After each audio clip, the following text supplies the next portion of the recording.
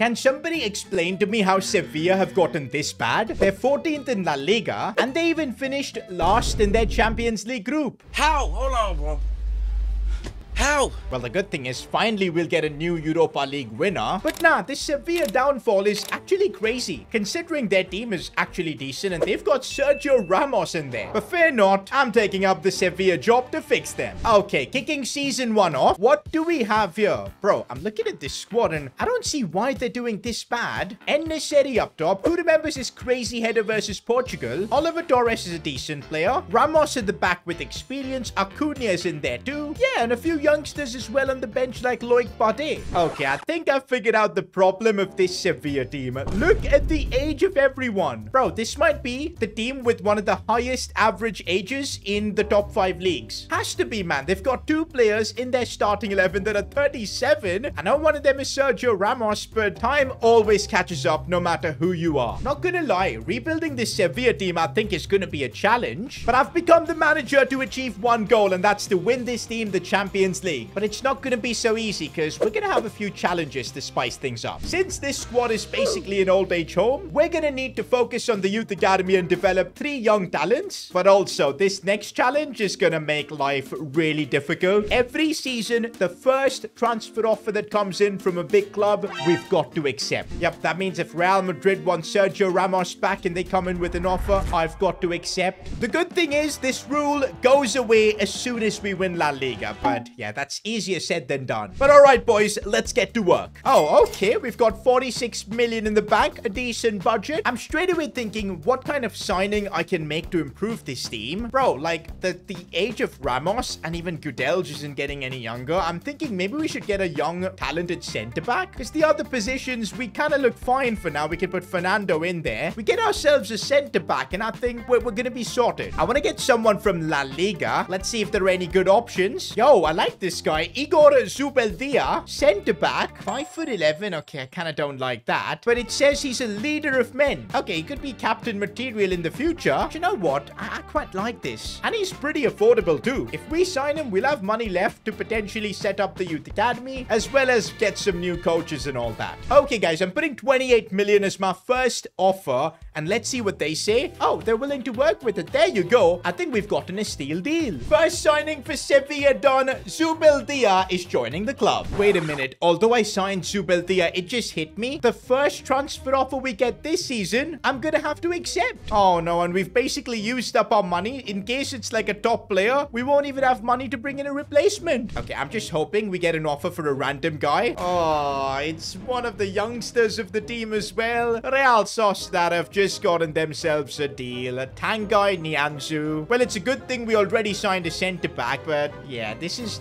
sad. Goodbye, Nianzou. It wasn't meant to be. And why is that guy wearing an icon jersey? Is this a new glitch in the game? To be honest, guys, selling Nianzou wasn't so bad because we've now got 21 million. And I'm thinking if I can generate a bit more cash, maybe we can get ourselves another midfielder. Because, bro, Fernando and Rakitic are literally on their last legs. I mean, Rakitic is 35. Fernando is 35 too. Bro, it seems like Real Sociedad want to sign our entire club, but they want to transfer Fernando. Do I sell him? Guys, he's 35. This will give us money to bring in another midfielder that we're looking for. I think I'm gonna do it, boys, just because of the age. And another big player I'm looking to sell is Gudelj. I mean, 18 million for him is game-changing, and this is how we're gonna reduce the average age of the team and just make the team younger. It's done, guys. We've sold them both. And look at that. We're basically up to our starting budget of 44 million. Okay, wait. We don't even need to get another midfielder. Juan Jordan, I think, can do the job for now. Do you know what? Maybe what we need is a cam. Because I kind of want to stick to this 4-3-3 attack formation. And yo, this kid is a wonder kid. Tommaso Baldanzi. I've never used him in career mode before. 20 years old. 78 rated. Do we actually have the money to sign him? I'm trying 35 million, but I think we're going to get rejected here. Ooh, but they're willing to do 39. That's going to keep our budget really tight, you know. We'll struggle to set up the academy and everything, but we'll have a really good cam. Okay, let me see if I can save a couple of million on this. And yup, it's worked. Let's go. We've got our second signing Tommaso Baldanzi. Okay, guys, now this Sevilla team actually looks decent. Wait a minute, guys. I was just looking through Sevilla's winger list, and they've literally got 6 right wingers. Are you kidding me? No wonder this Sevilla squad is in the mud in real life. They've just built this squad like idiots. Anyways, I'm cleaning up shop. I just sold Januzaj. Got like 15 million for him. Bro, Man United want to sign a 31-year-old Lamela, bro. Man United's transfer policy is always just stupid, but we'll take the money. Oh, 24 million for Suso. Bro, Sevilla are gonna be money rich right now. Oh, look at that budget. 56 million. This is giving me proper old school rebuild vibes, man. We're doing it all this season. With the newfound money, I say we gotta invest in like a better right back for sure. Because Navas, his overall is only going down from here. And I think we can go for Nordi Mukiel. I don't even think he plays for PSG because of Hakimi being a starter. Maybe we could take advantage of that. And let's go. We got Mukiele for 25.7 million. Okay, guys, I think we've got the team sorted at least now with some younger players coming in, and it actually looks good. With the money left, the first thing I'm doing is just signing all the best scouts possible because that is so important to developing a team. Talking about youth academy, we need to find 3 super talents, and the only way we're doing that is by hiring the best scouts. So I've hired a 5-star, 5-star scout and another 5-star, 5-star scout. I've just spent 8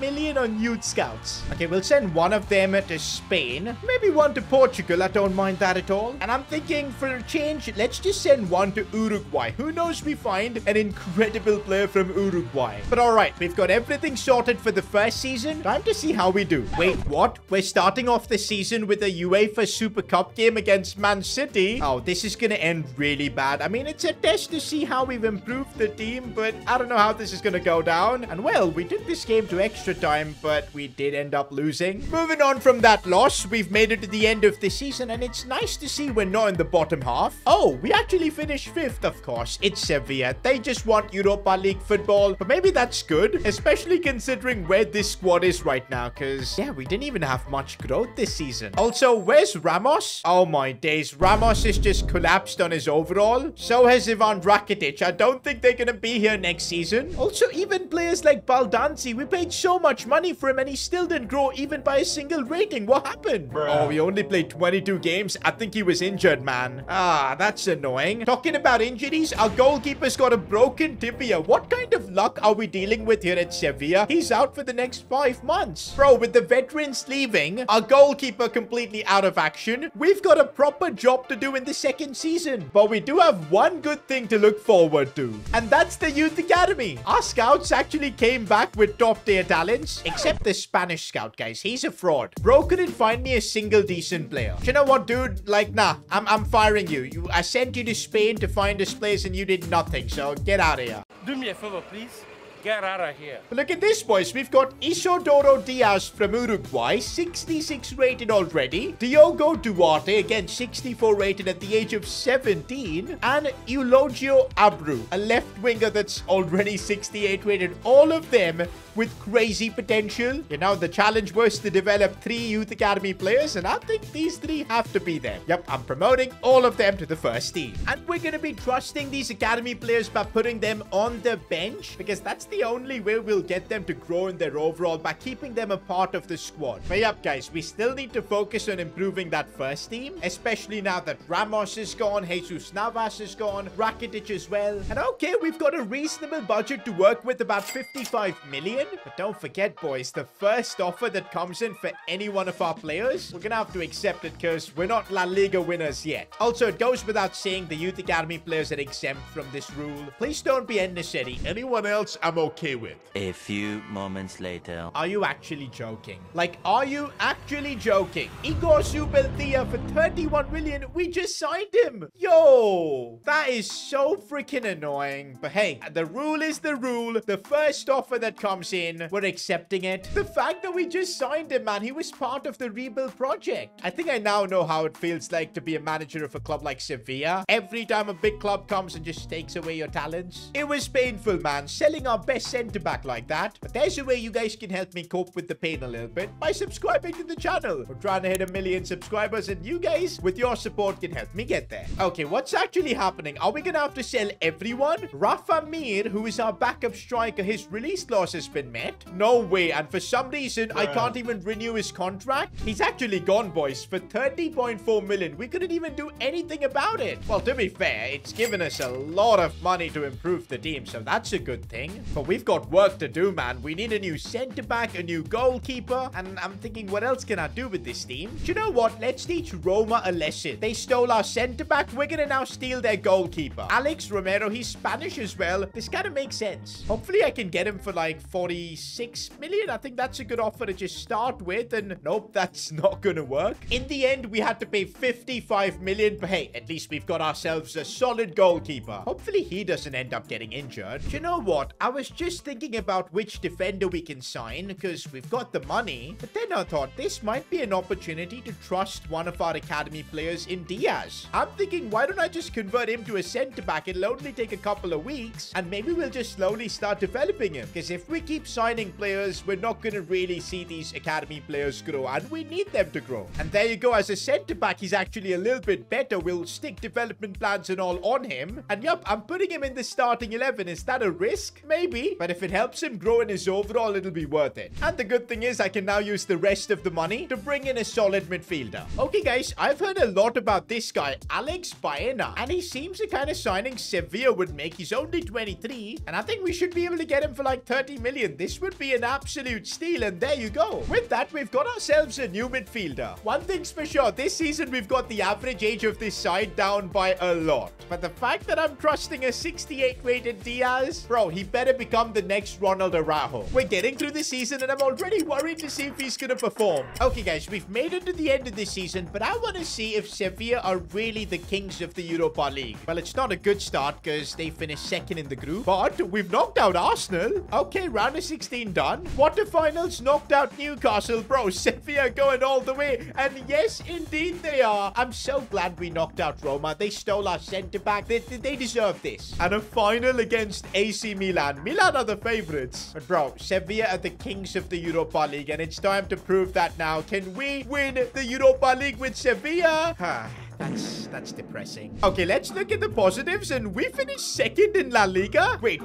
What just happened? Barcelona third, Real Madrid sixth. Bro, La Liga's all over the place. Villarreal won the league. Now that I think about it, this would have been our chance to win La Liga. No, I don't think we're gonna get a better opportunity. One thing's for sure, boys. Isidoro Diaz, this kid might actually be the next Araujo. We put him in the first team, and he went up by 6 ratings. And also, all round some solid growth. Baldanzi finally decided to show up. He's up to an 82. Endeseri up to an 85. And also Ocampos, where did he come from? 29 goals. Fair enough. We're building a team, boys. Maybe next season we'll have a squad to win La Liga. Season 3, and we've got our biggest budget yet, 85 million. I'm sure that's the Champions League money coming through, and with that, I think we could make some really cool signings. But more importantly, I kind of want to continue giving the youth players more of a chance. Because look at Eulogio Abru. He was on the bench, mostly played as a backup player. Still, he's up to a 71. Duarte didn't really grow that well. He's up to a 68. But I think if we convert him to like a left back, that should really help his chances to play more. Because he could probably take over Acuna once he retires. This season, though, my plan for improving the team is just juicing up that midfield. I think we should save Gabri Vega's career. My man is stuck playing in the Saudi League as a 23-year-old. He's 83 rated as well. Bro, this would be an unbelievable signing. I'm putting Sao in the swap deal, and that should make this even cheaper. Maybe 30 million plus Sao, and we get the deal done. And we actually do. It's another top tier signing that we've just made. You know what, guys? I don't want to make any more signings. I'm actually really happy with this team. It's now a super young squad, a lot of talent. I just want to see the academy boys just stepping things up a bit more. Come on. Oh, wait, guys. I'm forgetting something, aren't I? That's right. I have not accepted the first transfer offer that comes in yet. We didn't win the league. We've got to do it. All right, let's sim and see what's the first offer that comes in. Oh, this could be painful. Okay, Montiel. well. No, that'll mean barely any depth for the fullback position. Okay, I mean, we have to accept it anyways. Do you know what? I've just got to be glad it was not one of the big players. Because can you imagine if it was one of the first team players? That would have been a problem. On the flip side, now Duarte is the only backup right back we've got. And that might mean we might see him get more game time. That could be a good thing. Also, this season, we're going to be in the Champions League. Why is this guy still wearing the icon kit? End of the season, and it's actually looking good in the Champions League. Normally, Sevilla just spammed the third place, but we finished second. Wait,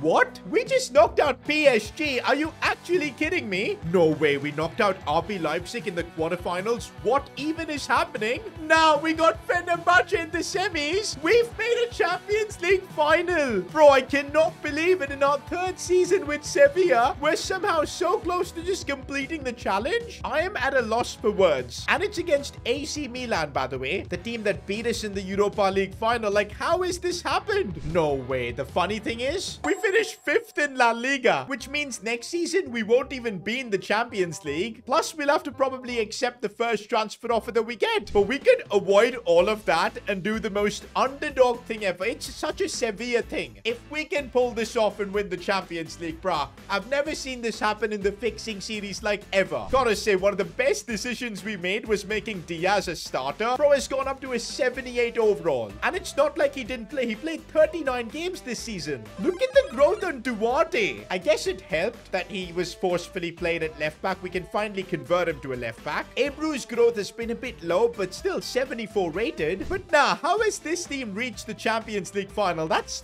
what I'm wondering. Ocampos banged in the goals. En-Nesyri as well. Baena and Baldanzi, they've come through massively. Vega as well. I guess now we've got one job, and that's to somehow win the Champions League. But if you remember, one of the challenges we had was to use our 3 academy players, and that's right, for this final, Ebru is going to have to be put in the starting 11. I think we'll put him on the left and Ocampos on the right. Duarte is going to have to start as well instead of Acuna, which is a bit annoying. But yep, we've got the academy players in. If we somehow win this Champions League final, it's done. Bro, I've never been this nervous for a Champions League final on the game, especially in the fixing series, because usually we have a team that can win. But now we've got 3 academy players in the starting 11 that aren't at their full potential. And also, we got so lucky with the draw, man. Leipzig and Fenerbahce. I don't know what kind of luck we were on, but now let's win this. There he is from the academy, Duarte, and okay, that was not the start I was expecting from him. Yo, we've already been exposed in the first minute, but the Uruguayan Diaz is doing a good job. No, he isn't. Somebody save it. Keeper saves it. Nope. And again, bro,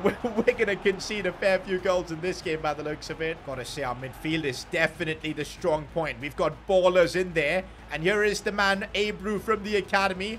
What can he do? Okay, the dribbling is actually really nice on him. Maybe not. Oh, Ebru, good pass. En-Nesyri now, but he's too far. Oh, maybe he's gone through. He's actually gone through. No, Mike McNan. You can't be saving that. The ball just keeps falling into Ebru's path, man. I think he's destined for something big here. He's got a bit of pace. Cut back. Nope. Proper chance, but we wasted it. Half-time, it's 0-0, and it just hit me. If we lose this game, we're going to have to do at least 2 to 3 seasons more, because we're going to have to keep accepting transfer offers, and a lot of random stuff could happen. Some of our big players could end up leaving. These next 45 minutes, the most important in my FIFA career history. Also, not going to lie, even though Diaz is like 78 rated, he is rock solid in the back. The next Araujo for sure. Okay, go on, Ebru. If he does a madness here, it'll be crazy. Ebru almost got the goal. No, we're not conceding. Big save, Ramiro. I think that's one thing that's helped us get here. Having a solid keeper. No. The defense has been opened up. No, we've conceded. No.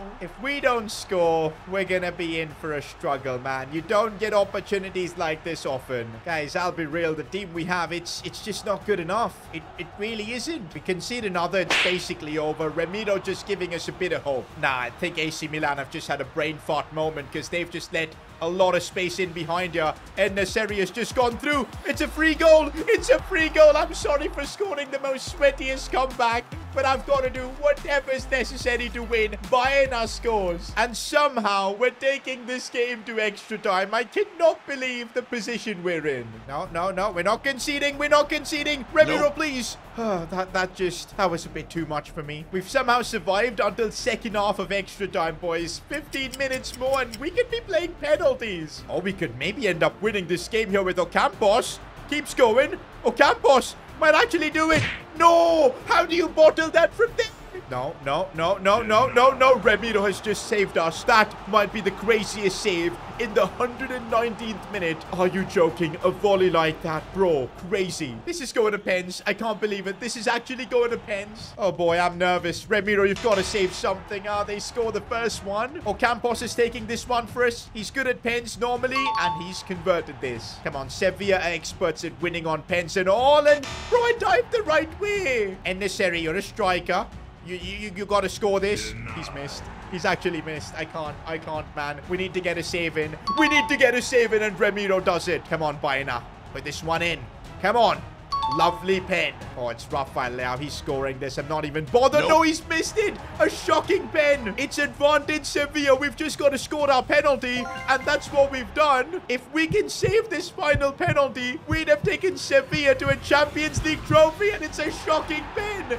We've done it. I genuinely cannot believe this. In 3 seasons, we've taken Sevilla to a Champions League trophy. And with 3 academy players that didn't even reach their full potential. Winning the Champions League with a team like that, I think we've done the most Sevilla thing ever. If you enjoyed this fixing challenge, I'm sure you'll enjoy me fixing Lyon, who are also in a really terrible spot. Click here to watch that.